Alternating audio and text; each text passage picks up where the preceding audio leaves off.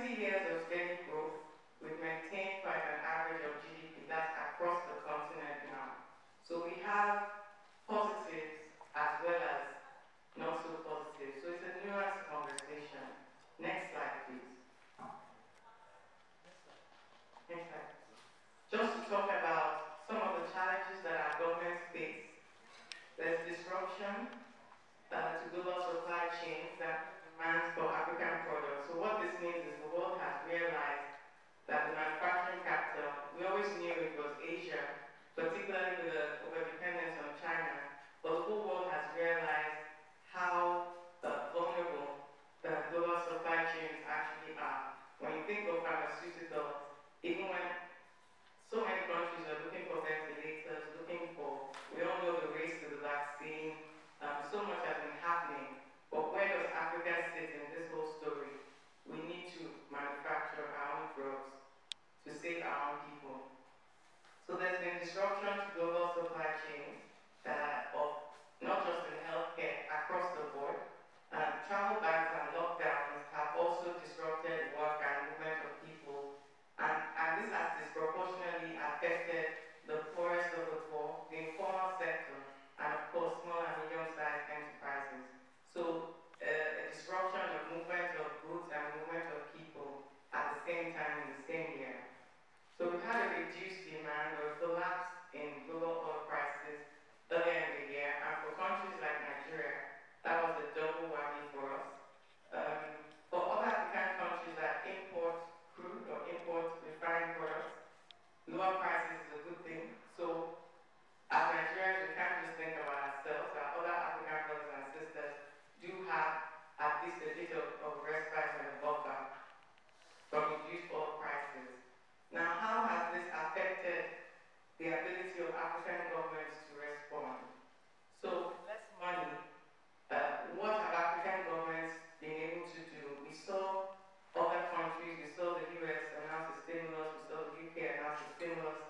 With limited fiscal capability, a lot of African countries were in dire straits with a high volume of informal sector and SMEs. It also becomes a challenge because, as I said, they're disproportionately affected. They have no buffer to withstand the economic headwinds of the year. With a young population and widespread poverty, the NSAS was just a matter of time, a lot of pent-up tension in the policy and in the system, and the aftermath of the NSAS protest showed that. With our fragile healthcare systems, we saw that we have a lot of gaps and a lot of healthcare constraints across the continent. So it was the mercy of God, not our preparedness, that saved us from what we're seeing in other climes like in the US or in parts of Europe. Next slide, please. Let's go into some facts about youth unemployment in Africa. I'm speaking largely to social scientists. This is your forte, even more than mine. But the median age in Africa is 19, and 80 million youth are in vulnerable employment. So while I saw some statistics of World Bank saying that there was less unemployment in Africa, while African youth cannot afford to stay home, they go out every day. An able-bodied male of 26 years old selling sweets in the hot sun from 8 a.m. to 8 p.m. is not employment. It's not even work, it's just survival. So if you bring it back to economic terms, less than 1% of the world's billion-dollar companies are in Africa. So it speaks back to our trade. And by the time we have our representative heading the WTO, I know it's going to mean better things for this continent in terms of plugging into the trade ecosystem and global value chains. The ratio of youth to adult unemployment rate is 1.9 compared to 2.7 globally. And as of 2012 already, urban youth unemployment rate was more than 6%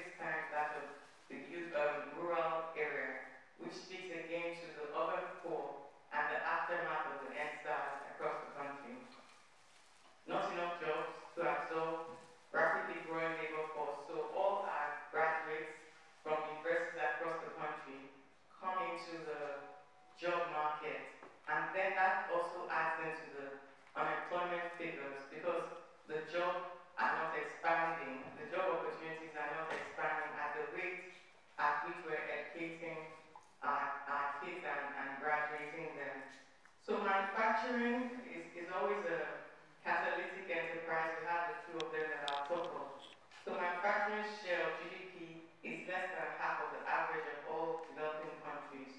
So that's a snapshot. Next slide, please, of what it looks like across the continent. But it's not all doom and doom. We were able to sign the African Continental Free Trade Agreement that goes live in January of 2021.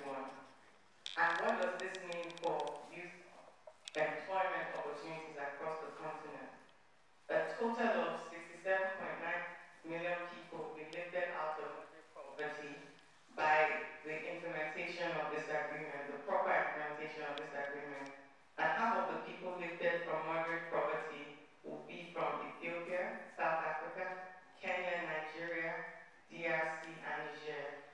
So those countries need to position and take advantage of what have been projected. The proportion of workers in the following sectors will increase: power, construction, manufacturing, transport. 10.3% wage increase for skilled labor, 9.8% wage increase for skilled labor. So there's opportunities to be had. Fortune favors the brave, fortune favors the bold. Next slide, please. Next slide. And just the one after that. I'm on slide 11 now.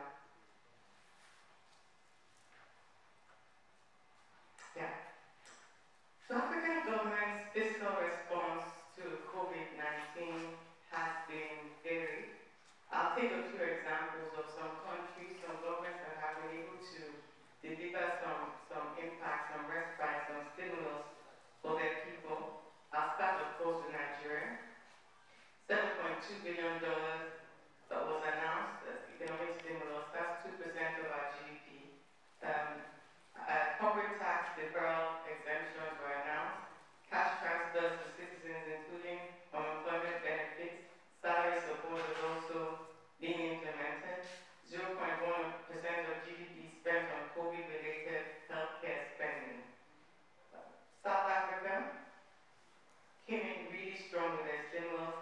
37.8 billion was announced as economic stimulus, which was 10% of their GDP.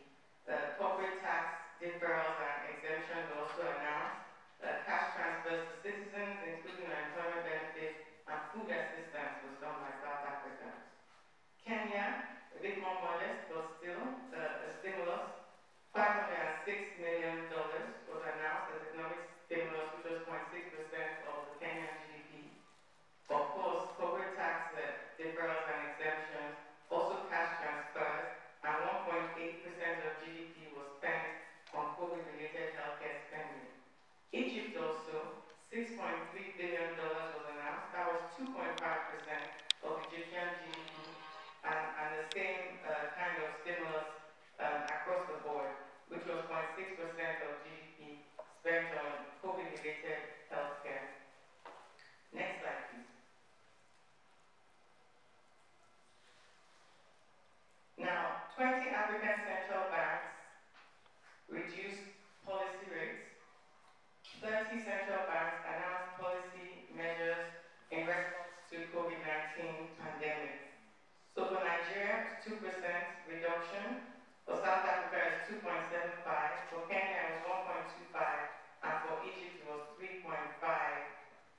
They also provided a combination of liquidity support and opportunities for loan restructuring. Next slide, please. What does this mean?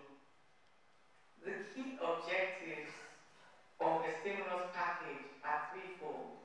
It has to address the people, the businesses, and the financial system.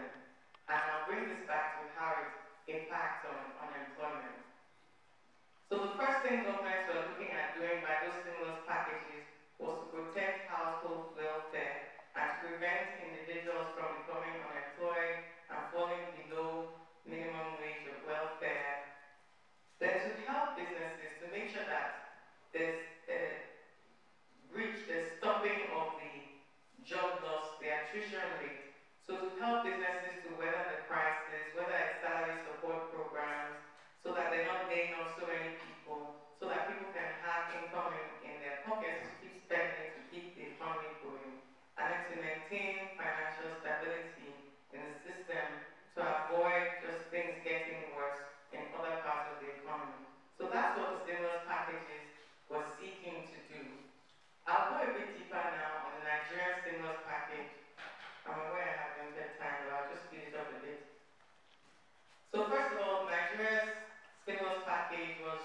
2.3 trillion naira in naira terms, and was announced in June of 2020. So as I said earlier, it had the tax exemptions that were in the Finance Act of 2019 were activated to support SMEs. The Survival Fund was announced, 50 billion was later increased, 50 billion payroll support extended to SMEs to safeguard 300,000 jobs. 200 billion support was underway for artisans, and those alerts have been received. It's all over in the news, the testimonials. They're actually getting the money. Guaranteed offtake of produce from 1.7 million individuals. So SMEs that produce sanitizers, masks, things like that, guaranteed offtake by the government for those things. There's a SOLT project, solar home system intervention for 5 million households, and with the creation of 250,000 jobs by from December 2020. So the preparation has been done. The program is kicking off. It's twofold. Electricity is a catalyst for prosperity, for a lot of things, right from education to productivity and onwards. And then the people that will install the systems, that will be 250,000 jobs. Mass housing, construction is also another way that governments create jobs to stimulate the economy. So building 300,000 housing units with a potential of 1.8 million jobs across the country. So public works programs have been introduced to create 774,000 jobs across all local governments. Now these are projects, I'm not just reading out numbers, these are projects that have been in the news. I know that it always seems like government doesn't talk enough and these things really happening, but just do some research, you'll know people that are benefiting from this, that are experiencing this. These projects are actually live and ongoing, so they're verifiable and they're ongoing. Extension of deadlines and suspended penalties, that's for the tax filing, and the payment of enhanced hazard allowances for our healthcare workers at the federal level. The next slide, on slide 15 now. Local production of all that we can have, trying to enable production of things like steel fabrication, shoes, ceramics, just to make sure that manufacturing and productivity continues for competitiveness. All sorts of other initiatives, I won't go line by line, but you can have the slides and read them. Basically, jump-starting entrepreneurial activity, which is another way to bring down unemployment. If there are no jobs to be given, then jobs have to be created. So 250,000 new business names being registered at a discount is to encourage particularly our younger demographic to start their own businesses. I know that while I taught at the Faculty of Law, almost all my students, so many of them had a side hustle that was unreal. Either, oh, I do hair, I make t-shirts, oh, I'm an event planner, or I plan children's birthday parties, something or another. They were all hustling and doing very well. Everywhere I go now, I still bump into them everywhere. They just come to me, oh, I'm the one catering this event. I do not think, oh, I'm in practice during the week, but I'm also a caterer at the weekend. So multiple streams of income is also another thing that Nigerian youth are very good at. So encouraging them to register those business names puts them at a position to be formalized, and also, of course, then government is able to get taxes, and then the economy is better placed and stronger. So for monetary stimulus, that's slide 16 now. Next slide. A number of interventions were announced by the CBN, moratoriums of loans, so a number of stimulus were announced, and those are ongoing as well. Now slide 17, formalizing the informal sector, which is what I started alluding to. So 48% of Nigeria's GDP is actually MSME, micro, small, and medium enterprise. But of that 48%, I'll say maybe only about 2% are small and medium-sized enterprises. By far, the micro are the underpinning of this economy, believe it or not. The pepper seller all across the country are the backbone of this economy. So we have to take care of them. That's why when there are global shocks, Nigeria's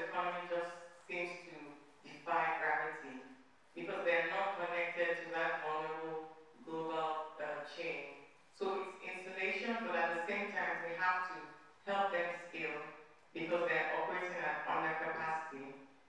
So formalizing of the informal sector is key. Growing and scaling of our MSMEs is key. And so the administration has also taken that on as a policy step, and that's part of why we have the reduction of business names, the entire piece of doing business intervention, which I'm privileged to anchor and I'll speak on later on. But that's the reason why those are being done. Next slide, please. Again, another way to rescue and to ensure growth is to make sure that we start right from education and skills development. You can see here we're in a center of excellence because just even having the academic knowledge is really not enough. When you get out there, they have to be ready, they have to have skills. Whatever degree they have to know how to monetize it.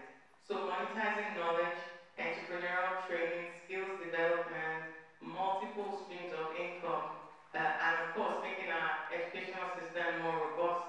The government started the Empower program for recent graduates, and that has been quite successful since there were no jobs. It's at least a stipend, and they go all across the country. So you have Empower, they work as agri extension workers, they work as teachers, they work all across in different sectors, and it's been quite a good program initiated by His Excellency the Vice President. Industrial development, I'm on slide 19 now. Industrial development, the Honorable Minister of Industry, Trade and Investment has been hard at work. We have special economic zones coming on board. We have just SME clusters with all the tools required to make sure that the IPP power stations and where artisans can group, congregate and work with shared services. So we have that across the country, the smaller clusters and the larger special economic zones in regions across the country. They're upcoming. I think we're having 2 new ones per year till 2023. So those are some of the initiatives coming up in that regard in industrialization. Next slide, please. For investment in infrastructure, there are quite a few real projects going on, and that's the Minister of Transport. And for works, the roads, at least one federal road in each state across the country is being worked on. So we have quite a few robust constructions across the country and real projects across the country also. We all know that infrastructure is a catalyst for growth of the economy, and competitiveness is what leads to productivity and creates jobs, so that businesses are growing, they employ more people, and then more young people can start their own businesses because the business climate is more conducive and allows them to do so. So investment in Africa's competitiveness advantage, that's slide 22. Then this is the trade, the importance of trade, and it represents basically a lifeline. It's something that every African country needs to plug into. Nigeria has been really focused on that, but we need to do more. And that's why, part of why I'm on loan. Slide 22, public-private initiatives. In the COVID context, just put a couple of examples. We all heard about the CACOVID, now famous for their warehouses, but CACOVID is a public-private intervention across the country to give palliatives to Nigerians. There have been other interventions.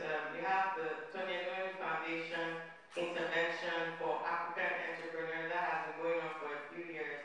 And there's several others that have been working with Nigerian youth and just with on entrepreneurship.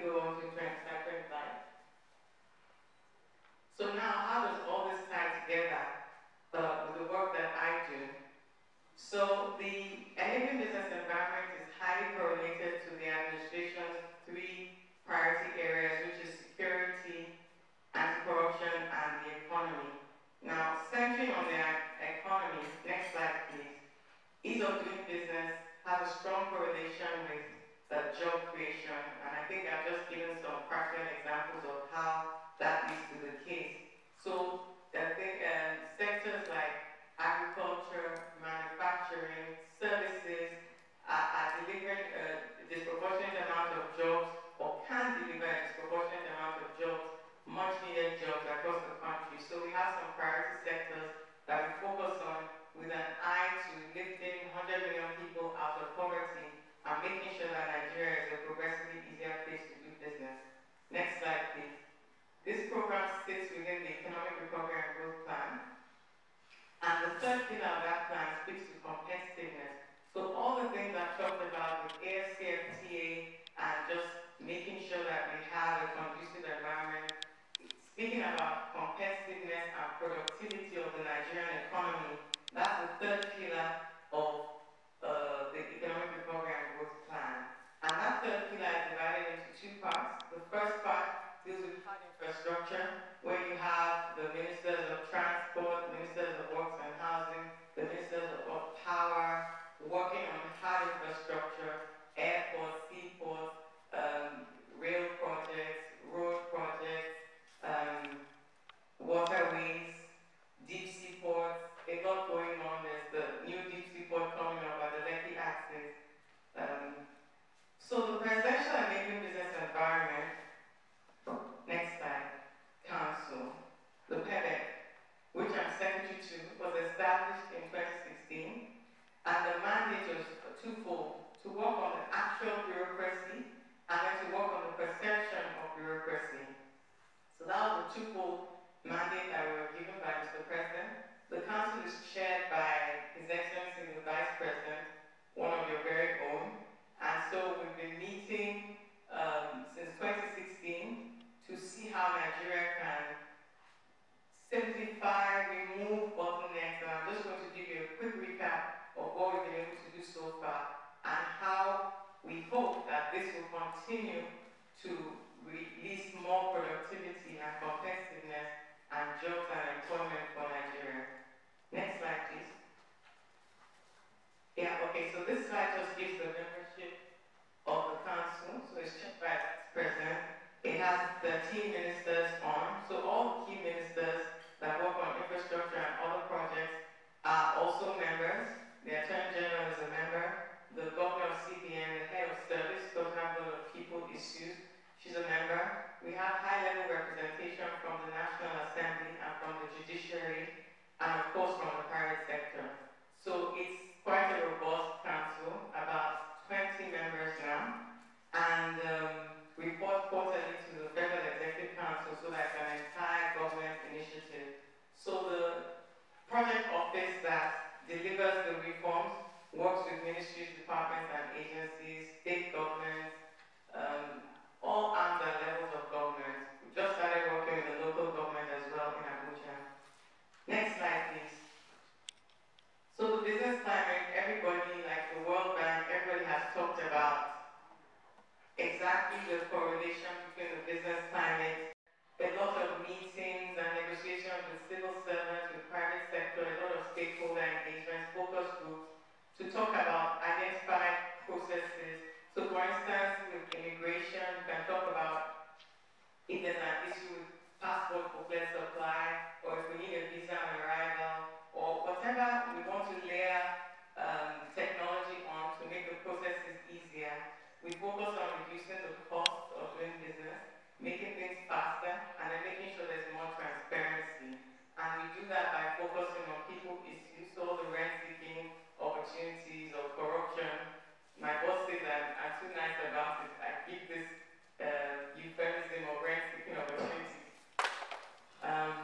But yeah, rent-seeking opportunities, and then we work on processes.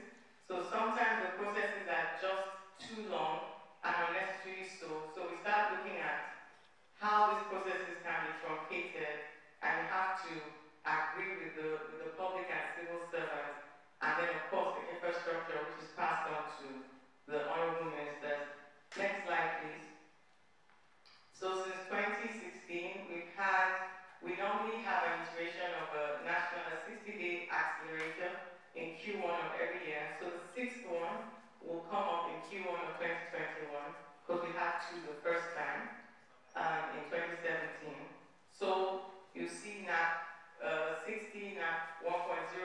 2.0, what they are agreed reforms that we push to get them done. And then we announce at the beginning what we're going to do, and at the end what has been done. We also have the very first executive order of this administration on transparency and efficiency for public service delivery. So that's the executive order 001. Next slide, please. Some of the notable results have been layering of technology in processes like company registration, immigration processes, customs processes, working on process improvement, less documentation, more transparency, legislative reforms. We've had about 4 legislations through the National Assembly now. And then we work very closely with state governments all across the country to replicate the system of reforms and cascade it throughout the statewide public service as well. Next slide, please. We do have quite a bit of results to show for it. Still a lot of work to do, no doubt.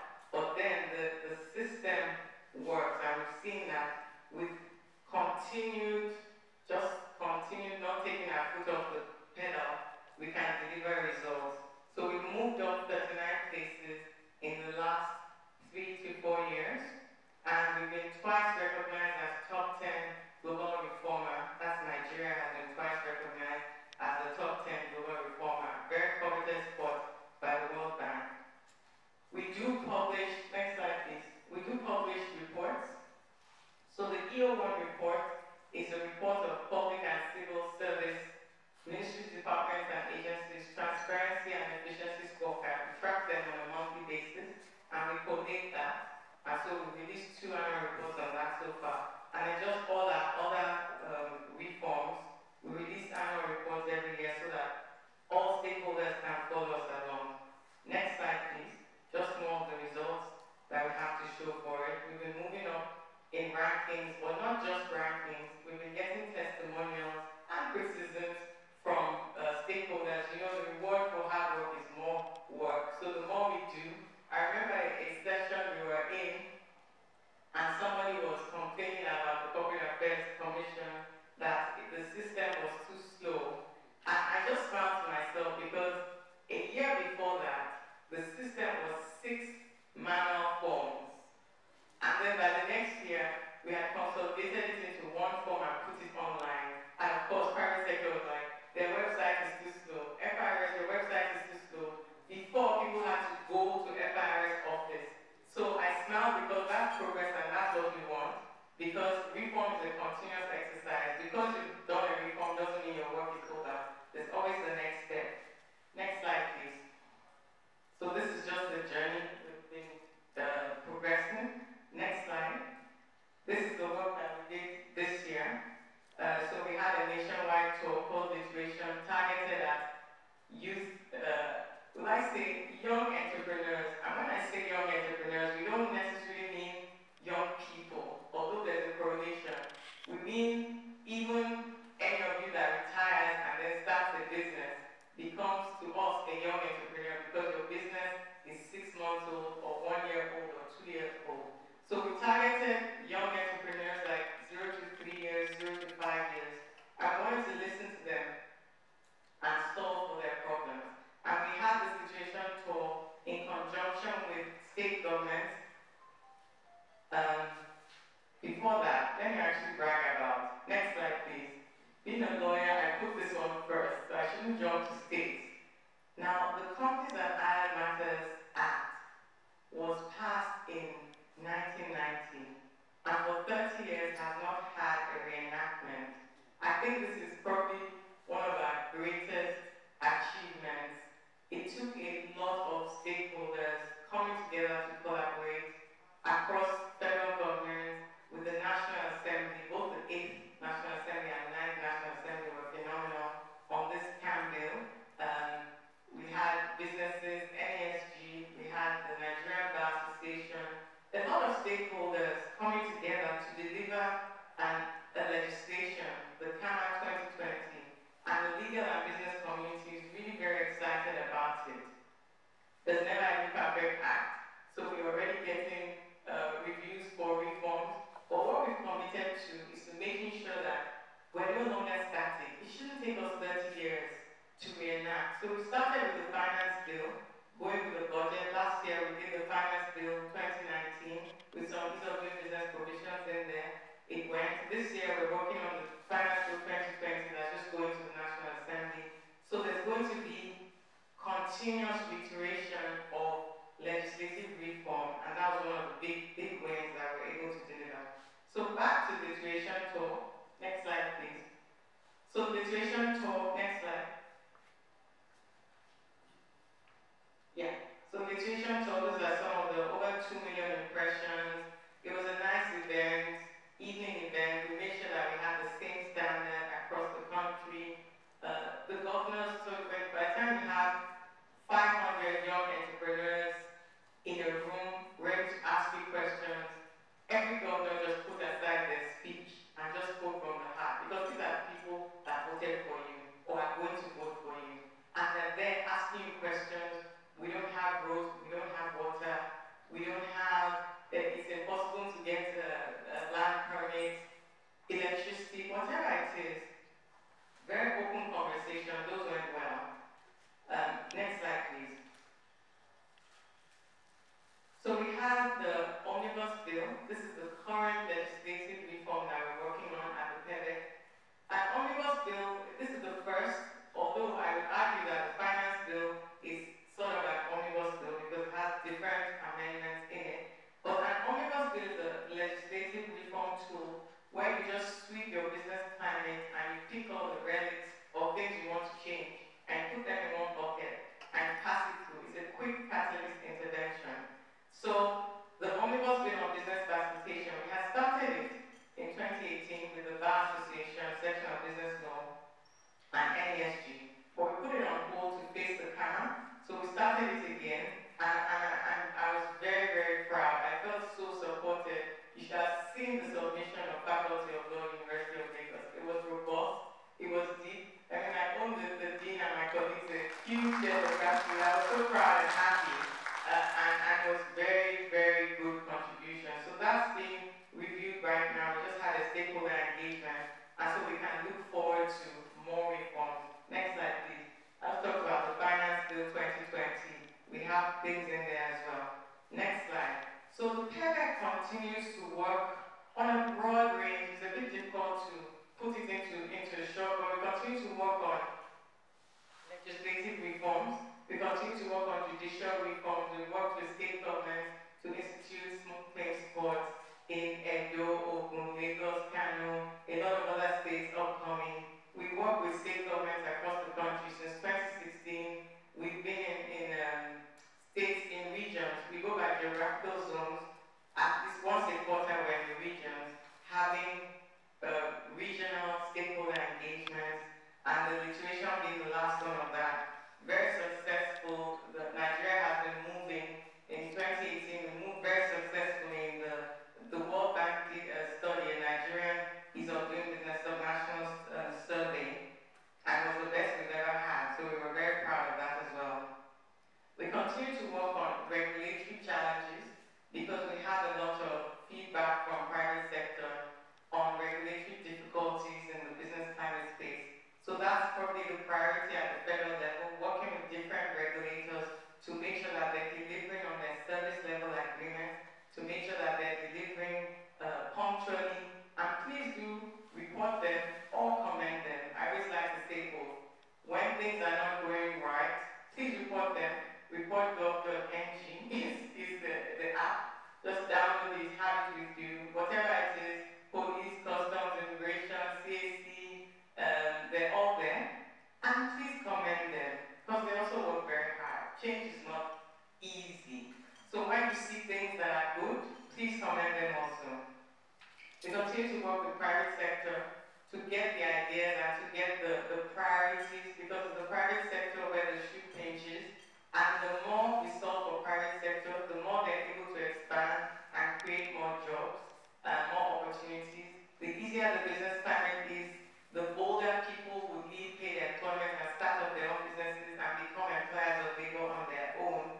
And then, as I said earlier, the EFCFTA remains a potential, a it has huge opportunity for the Nigerian market to thrive. Next slide, please. I'll just say, have a whole bunch of recommendations. In conclusion, I would say that basically for African economies in a COVID-19 year, with all the fiscal pressures, with the financial pressures that governments are facing, I see the opportunity. I see the silver lining in the cloud. I see the lessons that we've been able to learn. We've seen and are taking seriously the state of our healthcare.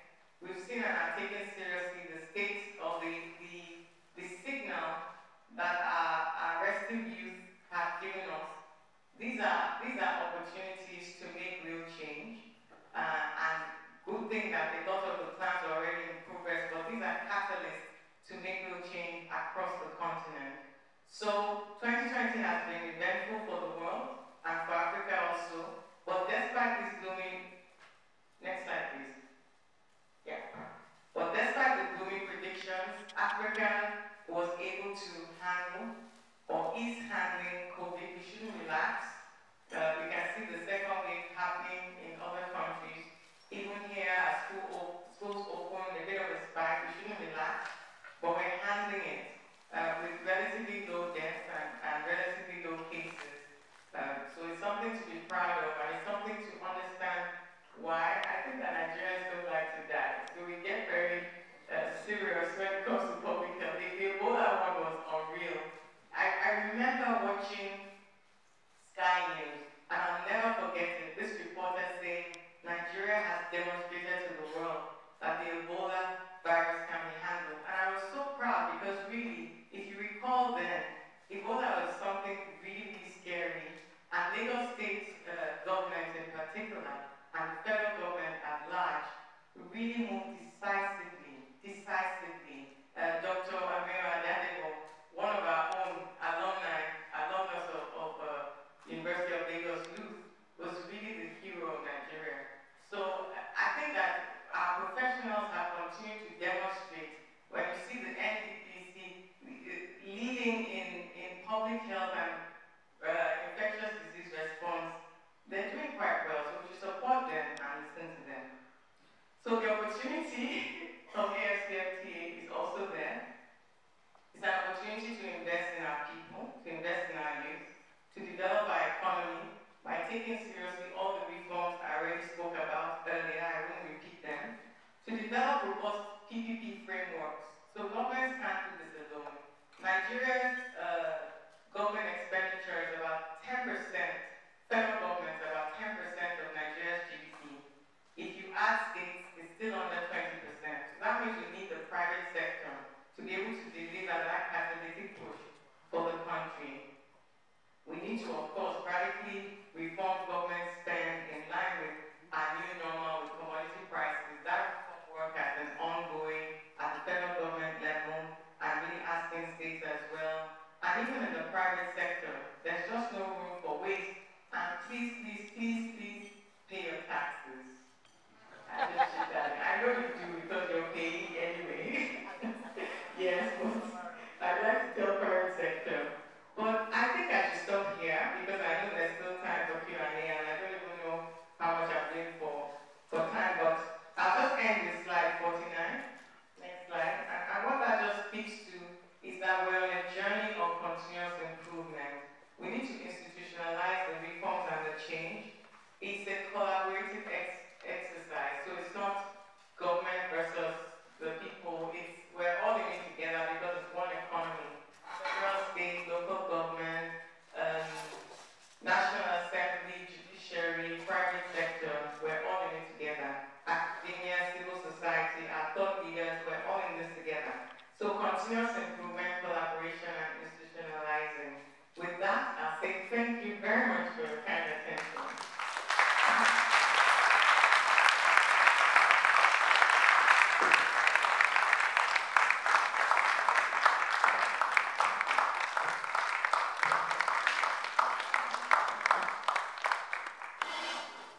Thank you very much, Dr. Oduwole. That was packed full.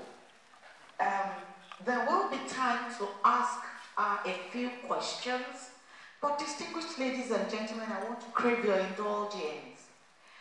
And it is 4 a.m. in the morning. He has been on in the last 30 minutes. So I'm craving your indulgence, and please let's have him speak to us now, and then we go back to the question and answer. So, Professor Tony Maleti of Caltech University, Ottawa, Canada, we're ready for you, sir. And we will be speaking on enhancing the youth entrepreneurial skills with the opportunities presented by technology, innovation, data science, AI, and social media.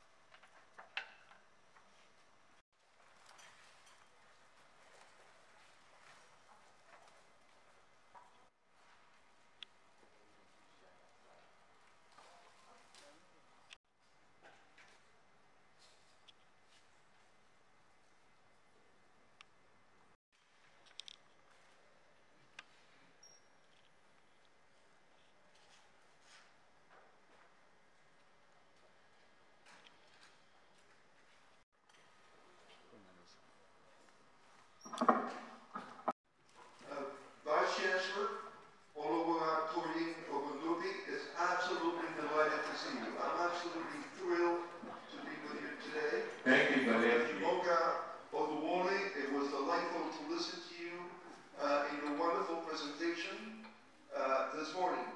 Distinguished guests, ladies and gentlemen, I was invited to speak to you today, and I was given a long title for my presentation, which was fine.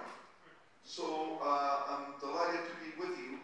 I took my job that I'm going to deliver this morning as we have a crisis of youth unemployment in Nigeria, a country I absolutely love, and we're going to be talking about options available to us.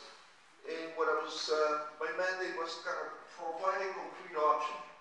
Many times in these meetings we talk about many things, and what we're trying to do, I guess, today or during the conference is to talk about concrete options. So what is it that we can do to be able to address what is being described in the conference as a youth unemployment crisis? So this morning I'm going to attempt to do this. It's a humble effort from myself to be able to provide that. The slides are going to be shared with all of you, so that will not be a problem. If you have any feedback, please contact me or contact Sunday, and we can take it from here. But here's my position. So I'm going to get very opinionated about this, just to get a reaction.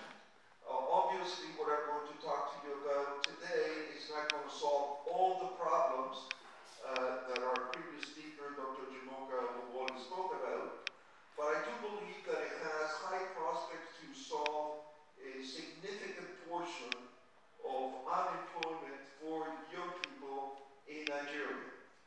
This morning, I'm going to quickly, because I don't have a lot of time, talk about the 6 points that I believe working together, collaboration is very, very important. I can't stress enough that collaboration, not just between the government of Nigeria, the private sector of Nigeria, and the universities of Nigeria, but also the collaboration between Nigeria and institutions in other countries, which is going to be a key point of my presentation.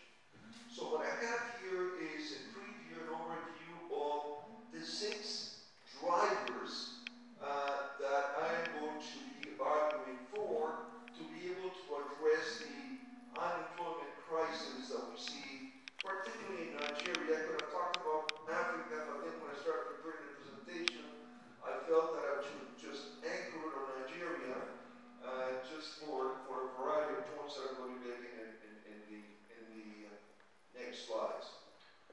So I'm going to provide 6 to-dos. I'm going to say, well, in order to be able to address seriously this unemployment crisis, I am proposing that we collaborate, work together to do 6 things. It's not everything we need to do, but in my view, they're the 6 most important things that need to be done. is we just stop thinking that the answer exists somewhere